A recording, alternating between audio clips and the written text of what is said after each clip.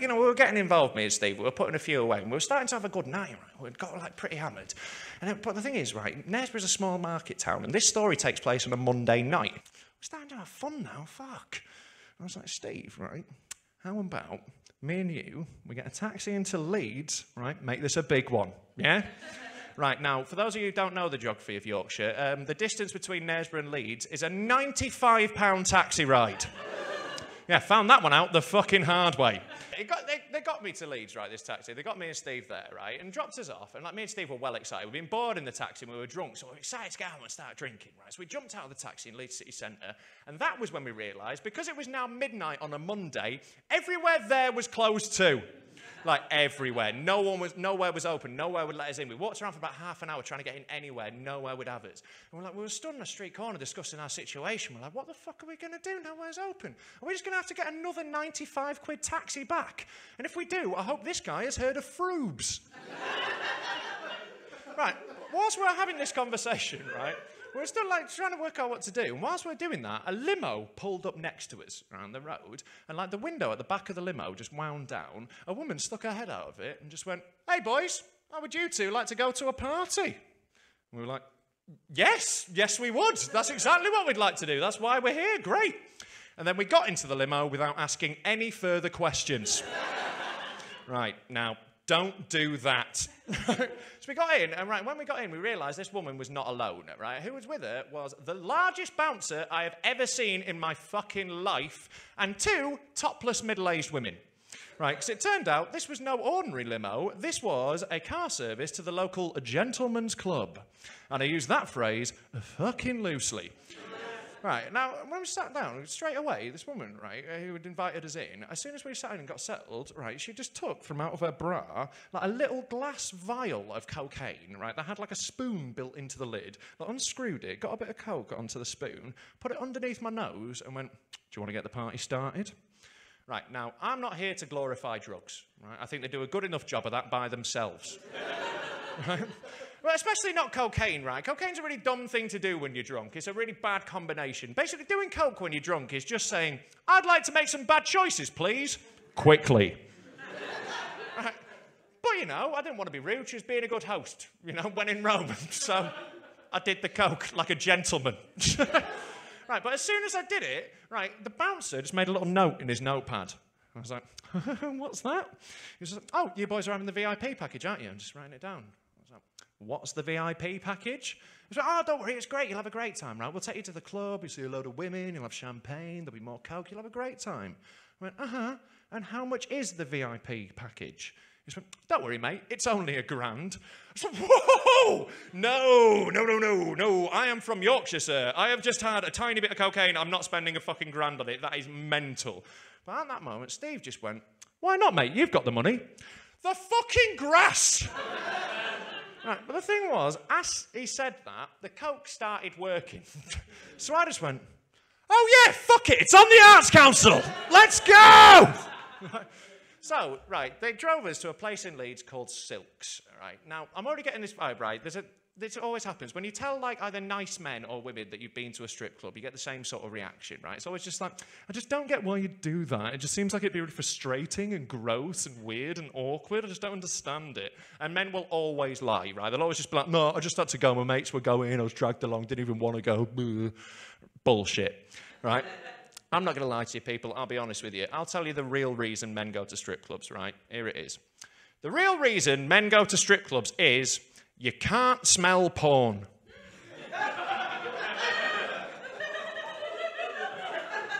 Right, if you're waiting for more, that's it. Didn't say it'd be nice. Right, Silks is not even a nice strip club by strip club standards even. It's a weird place, right? I'll tell you why I think it's so weird. Silks has a buffet. Like, who's eating in a strip club? Right, if you are going to eat in a strip club, don't eat finger food.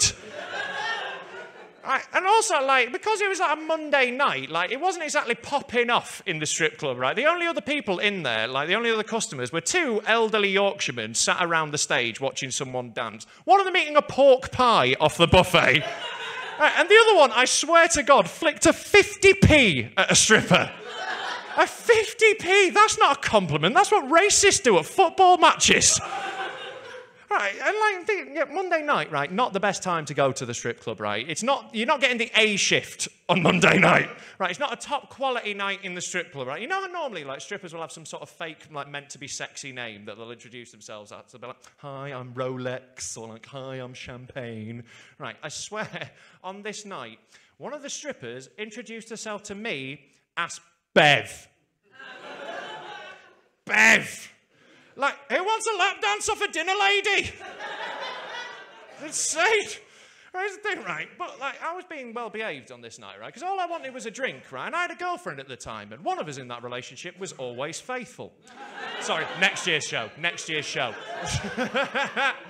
Right, so I just sat at the bar and, like, ordered myself a drink, started chatting to the barman. But I was like, Steve, right, we've paid for the VIP package. Why don't you go enjoy it, mate? You have a good time. Because I'm a good friend, right? So I sent him off behind the curtain into the VIP area. Right, and now Steve was gone for about 25 minutes. Now, he claims to this day, that he did not have sex with that stripper stroke sex worker stroke mother of four. Right, now I'd like to provide you with 2 bits of evidence why I think Steve is a fucking liar. Right, piece of evidence number 1, when Steve came out from behind that curtain, he was kissing the stripper. Right, now normally you're not meant to touch, let alone put your tongue down their fucking throat. Right, which means the sight of someone kissing a stripper is very much the same as seeing someone in Asda putting out whoop stickers. It definitely means that someone has just popped a yoghurt.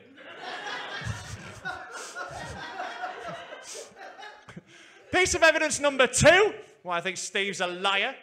Steve's additional bill on top of the VIP package was £2,700. £2,700. I just have no idea how you spend that much money on sex work. Like, I'm not saying I definitely know what happened behind that curtain. I'm just saying that is a lot of £10 lap dances.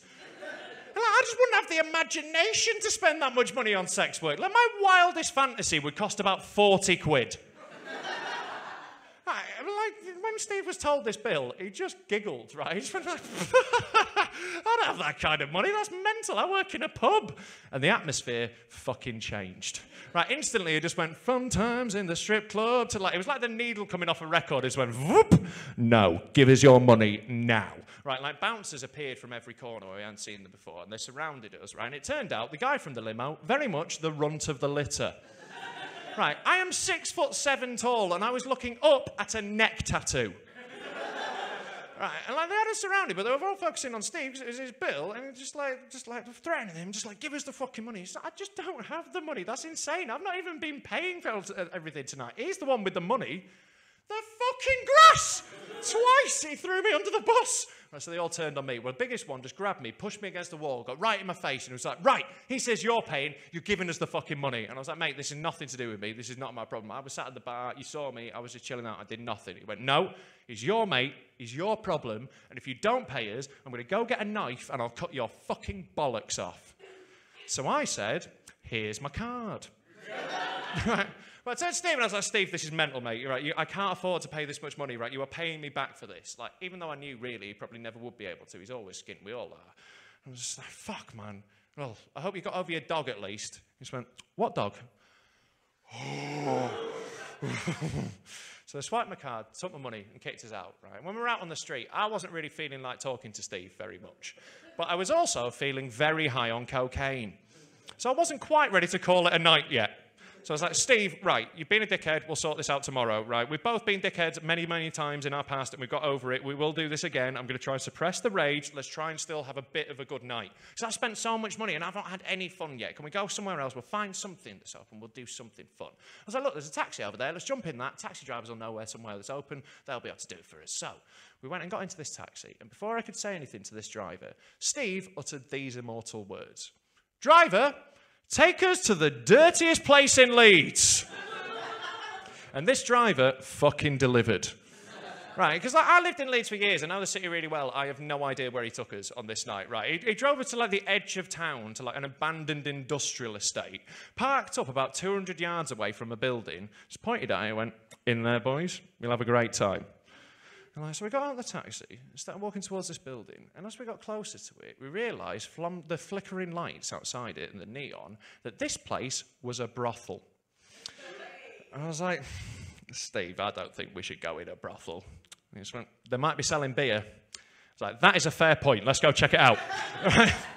So we went in, right? Now, if you want to picture this building, by the way, imagine the hotel from The Shining, right? That's basically what it looked like. Except when the lift doors opened, it wouldn't be blood that came out, it would be semen.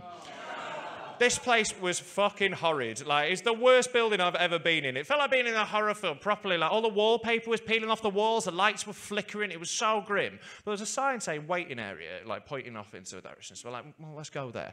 So we wandered down to the waiting area. Now, the waiting area was a room probably about this big, actually. It was about the size of this, with about as many people in it, right? Which is fucking depressing for me. Because this was like 2 a.m. on now a Tuesday, and it was chocker. Like, I couldn't believe it. And like, it was a horrible atmosphere in there, though. Like, I really didn't like it. Like, it was just like loads of men, all drunk and horny. There was this weird tension in the air. But God bless the British, there was still an orderly queue. Right? All just lined up against the wall waiting to be seen to. We're like, and there was a bar, Steve was right? They were selling cans of Foster's off a bit of like, some beer crates with some tarpaulin over it. That like, you know, I think one of the retired workers was working that bar. Right, it sold us some couple of cans. And we're like, right, what do we do now? Because like I say, I wasn't interested in any of the services there. You know, I had a girlfriend. And Steve had very much filled his boots at the last place. So what do we do? And he was like, I think Steve's a really friendly guy, right? He loves meeting people on nights out, making new friends, right? So he was like, should we just go chat to some people, yeah? I was like, in here? He was like, yeah, fuck it. So I was like, all right, fine, right? We went and started talking to people in the queue. Now, it turns out, people who visit brothels at 2 a.m, pretty creepy, right? Didn't have the best chat, right? They weren't good conversationalists. After a couple of minutes, we'd just been weird and awkward and grim. Like, I just sort of like backed out with the conversation, left Steve to it, right? I just left him there chatting away. I was like, nah, I'm not having any of this. And then I started getting that toddler energy coming back up, right? Because I say I'm excitable and I was bored. I'm like, I need something to happen here. I need something exciting to happen. And then I saw a door that said, do not enter. And I was like, I've never been in a brothel before. I have no plans to return to a brothel. And I don't know really exactly what happens in a brothel.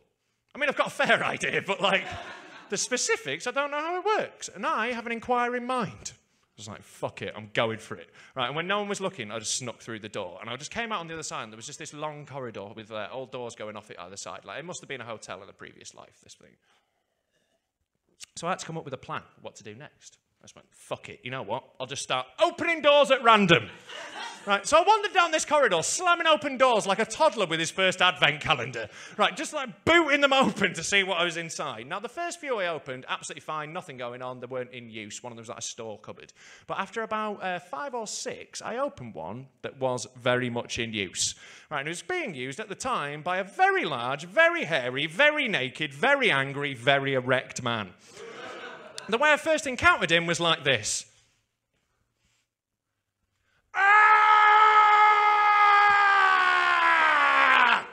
And then he ran straight at me. Right, and as he ran, his dick was still hard, so he was slapping from side to side, like he was trying to divine for water in a desert with it.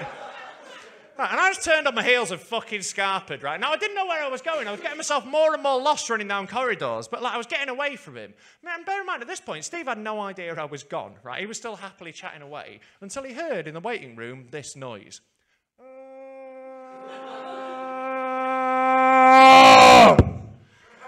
As I arrived through the double doors to the waiting room, upside down, backwards and airborne. I had slipped just before I got to them, fallen through them, I did a pirouette in the air, landed on the floor, skidded across it, looked up at Steve and went, Steve, we have to leave now!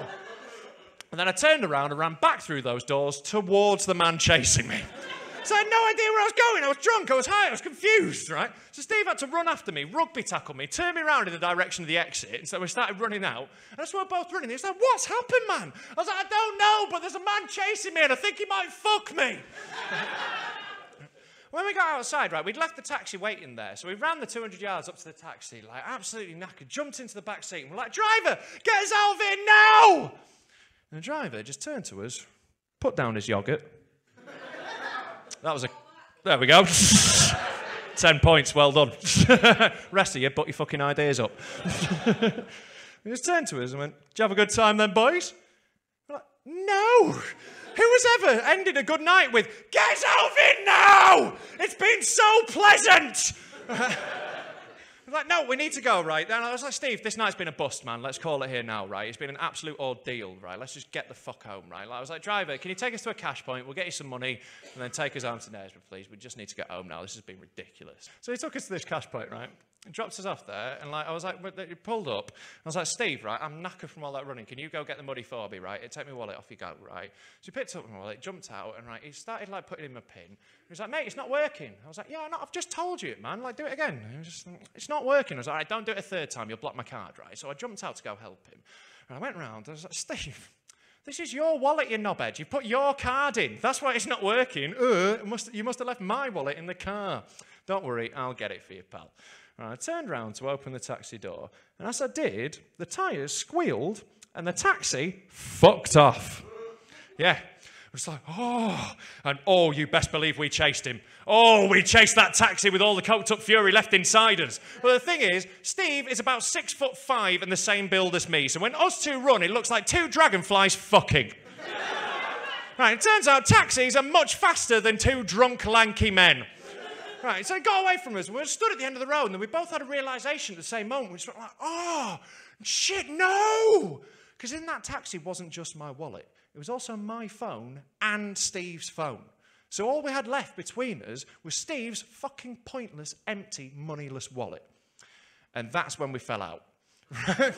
Now, I think I've been pretty patient up to this point. I think I let him get away with a lot, but I lost my shit at this point. Right now, the thing is with me, right, like, I like to think when I'm sober, I'm a logical arguer. Like, I like focusing on the point, let's resolve that, and once it's done, it's done. But when I'm drunk, my arguments are like bushfires, right? They start on one little thing, and suddenly they've spread to every interaction we've ever had in our entire life. Right, I was so drunk during this argument that I only remember 2 bits of it. I remember the first bit where I was like, well, how could you not realise that it wasn't my card? And then there's a blank bit. And then I remember saying, yeah, but how can Limp Bizkit be your favourite band? Right, now, fun fact for you, Dan. Steve's actual favourite band are Linkin Park, but that stopped being funny just before Edinburgh. Yeah. Selfish of him, wasn't it? No one ever thinks of the comedians. So, right. This argument got so heated that eventually we're just like, fuck it, right? Let's just split up. Fuck it, right? I'm done here. Done with you. Fuck you. We just left each other and we were alone, right? That was the last I saw of Steve on that night out, right? Didn't see him again. So I was left alone. I had nothing, right? I didn't have any money. I didn't have my phone. I still had my health. I was like, I'm stranded. How the fuck do I get home? But I could see Leeds city centre in the distance, right? And I know that the train station in Leeds is right in the centre of town. So I was like, right, that'll probably only take me about half an hour to walk. By the time I get there, right, I'll be at a train station. You can get home from train stations. I know, train stations are very exciting. Right, like, I was like, yeah, so that's a good plan. I'll do that. It'll only take me about half an hour. It'll be fine. It took me 3.5 hours, right? Because I was not walking as the crow flies.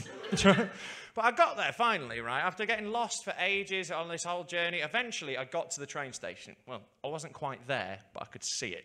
I was about 150 yards away from the station, but I was separated from it by a very large, spiky metal fence. One of those ones with the big prongs on the top, right? It went as far as I could see in either direction. It was probably about 9 or 10 foot tall, and I couldn't see a way round. I was like, what do I do now? Right. I can't go round it because I don't know where that comes out and I'll get lost again. I've been lost for so fucking long. Can't go under it. Can't go through it. Going to have to go over it. We're going on a bear hunt. Right, now here's the thing. I can't climb even when I'm sober. I've managed to fall down 3 times before I got to the top. I was struggling up, but when I eventually got myself up to the top of it, I managed to push myself over with all the strength I had left in my body. I got one leg over it, and as I was hovering over the spikes, don't worry, it's not quite that bad. I put my other leg over, and as I did, that part of my jeans hooked onto one of the spikes. It grabbed it there, held onto my leg, and I fell off the other side and I was left dangling upside down by my leg. Right, and I was upside down trying to pull myself back up in order to free myself from it when I heard the unmistakable sound of my jeans tearing both here and here simultaneously, thus leaving me with 4 flaps of jean that dropped me out of them onto the top of my head, whereupon I bled profusely, vomited all over myself, and passed out for a little while. Right, now I've since learnt that those are the symptoms of quite a serious concussion. But I didn't get it checked out because I'm a fucking legend.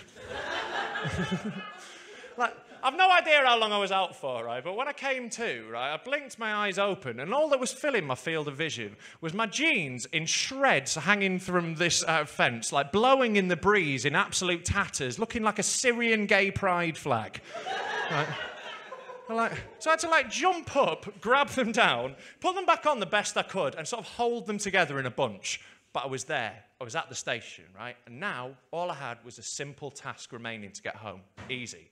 All I had to do was sneak through Leeds train station, the third busiest in the country, at 7 a.m. on a Tuesday, in this condition, without anyone noticing, get through the ticket barriers somehow, get onto a train, hide in the toilets, and count the stops till I got home. Here's the thing. I fucking did it. I've never been so proud of myself, right? All I didn't go subtle. I just grabbed my jeans, got my head down and fucking ran. I just weaved through the crowds, dipped through the barriers, onto a train, into the toilets, closed the door, and I was like, I am a fucking ninja, right? So proud of myself. Turns out what had actually happened was about 15 different members of staff had seen me. They'd just all gone above my pay grade. And just radioed it in. So I only made it about 2 stops when there was a knock at the door. I was like, ticket inspector. I was like, shit. I'm having a poo. He was like, well, you still need a ticket, which is a fair point. I was like, I've got one. Like, can I see it? No. It's like, right, we've had a report, you got onto this train without buying a ticket, right? And if and that is illegal, right? So what we need now is you have 2 choices. You can either open this door, or I can open it from the other side. I had no choice. I had to open the door. Right, now the sight that he opened the door to see, I think is the most pathetic I have ever looked in my entire life. Right, I was sat in this tiny train cubicle on one of those diesel trains that still runs in North Yorkshire from the 80s. Tiny little cubicle, sat on the seat with my jeans in shreds around my ankles, hammered, looking up at him, and said, mate, I'll be honest with you, I don't have a ticket. But I've had an ordeal, right? I've had a hell of a night. I don't have anything left. This is my only chance to get home, right? This is all I can do, right? There's no way that I can possibly get home apart from this. I've got no money. Please, can you just let me stay on this train? It won't cost you anything more, right? You can invoice me afterwards. You can find me, anything. I just need to stay on this train, please. And he said, not without a ticket, you don't. The job's worth cunt. Right, then he said, right, you can either get off here at this station, or I can call security and we'll make a scene. So I said, option 2, please. Pushed past him and ran down the train, right? Now, the problem with running away from someone down a train is trains are only so long, right? There is a finite amount of train you can run down. And I realised this as I was getting towards the driver's door. It was coming towards me. And bear in mind, the demographic of this train was about 250 business people on their way to work and this guy. Right, so when I got near to the end, I realised I was running out of options of where to go. I panicked, took my eye off the ball for a second, tripped over a briefcase, and slammed my head on the driver's door and knocked myself out again. Right, I came to this time being dragged onto a platform by the security guy, and then the ticket inspector just closed the door, and off he went. Right, the train just left. So I was left stranded on this platform. I came to again, got myself up, dusted myself down, and had a look around. I could see from the signs at the station that I was in a place called Wheaton. Right, now, if you sat there wondering where Wheaton is, have a fucking look at yourself. It doesn't matter, right? It's a tiny little bullshit place in North Yorkshire. Still about 12 miles from my hometown. No good to me. I was still stranded. I was like, what am I going to do now? Because I can't go get back on a train, because, obviously they'll have told the other trains about this. They'll be waiting for me. I can't do that. What's the safest way I could possibly try to get home now? I know, hitchhiking. When's that ever gone wrong? Right, so I did, right? And turns out, very hard to hitchhike, right? People are not keen on picking up people covered in their own blood and vomit, unless you do my tactic of standing directly in the road so they have to stop. So I stood in the road in front of traffic, just holding my jeans with my thumb out like this. And then a guy stopped, right? And I went round to his driver's window, and I banged on the window. I was like, mate, I need to get home to Knaresborough. Is there any way you can take me anywhere along there, right? I've had a hell of a fucking night. I just need to get home. Please, I won't be any bother, I promise. And he just looked and went, you know what, mate? I am going that way, right? And I don't mind taking you, as long as you can promise me that you're not going to be sick again. Now, that was not a promise I could make. But I made it. I needed the fucking lift.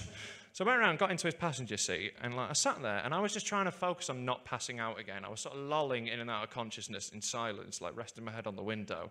And he sat in perfect silence too, where I started driving us, and the relief that hit me was amazing. So I'm like, I'm finally going home, right? This guy felt like a miracle. He felt like a saviour. Like I say, we just sat in silence for a good 5 minutes. But he was eyeing me up all the time, trying to work me out. And eventually, plucked up the courage, and he just turned to me and went, "Mate, I've got to ask, what happened to you?" Right, now here's where I did possibly the worst thing I've ever done in my life. Right, now, like what I did next, I'm not proud of, right? I'm not telling this to glorify it in any way or absolve myself from it. I did a horrible thing and I'm not proud of it. I'm just going to tell you guys the truth because it is what happened. Because I panicked in the moment, right? I was scared because I thought I couldn't tell him the story that I've just told you because I don't think it paints me in a particularly good light. I was like, I need to find some reason why he'll be sympathetic to me, why I want to help, why he'll feel like a good person for doing that. So I had to come up with a lie, and I had to come up with one quick, and I had to come up with one drunk. So I looked at all the visual clues, right, and pieced them together. You know, the torn clothes, the blood, the vomit, like the fact that a tear had rolled down my face in relief when I got into the car. I pieced that together, and I turned to him and just said, "I've just been raped." Awful thing to do. I'm not proud of it. Horrible thing to do. But what he said was, "Well, how could you let that happen to you?" It's like, oh! Victim blame much, do we? I think you'll find it's never the victim's fault, actually. And then we went back to sitting in silence. Now, Dan, you think you're having an awkward car journey, mate? You think you've ever had an awkward one? Yeah, do you? You ever sat in morally indignant silence because you've just been victim blamed for your own imaginary rape? So I fucking have. 35 minutes that journey took. Silence. We didn't utter one more word. Until eventually, right, we got to my flat. He pulled up right outside it. And as I was getting out of his car, I was like, "Mate, I'm sorry. That was a horrible thing to say. I shouldn't have said that. Is there anything else you need? Is there any way I can help you anymore?" I was like, "Mate, you've done so much already. Thank you. Like, don't worry about it. Like, it was a weird moment and you panicked. That's fine. Like, you know, thank you. You got me home. That's the best thing you could have done for me. Thanks so much." Now, I would like to meet this guy again one day and buy him a pint because I feel like I definitely fucked his morning up. Well, I got out of the car and I was stood in front of my front door, and that's when the relief really hit me, right? Like, there's tears just poured down my face because I was finally there. I'd been trying to get home for 10 hours by this point. I was exhausted, I was coming down, I was hungover, but I was there. And as I opened my front door, my girlfriend was stood right behind it because she was getting ready to go to work. That's what time it was. When she saw me, her face just dropped. She just went, "Oh my God, are you all right? God, what happened to you? Jesus, you all right? You look like you've been mugged." And I went, "Mugged. Mugged. Mugged. That would have worked, wouldn't it? Mugged." I went straight to raped. Mugged would have been fine. Mugged. Ooh, what am I like? Ooh, what a Nelly.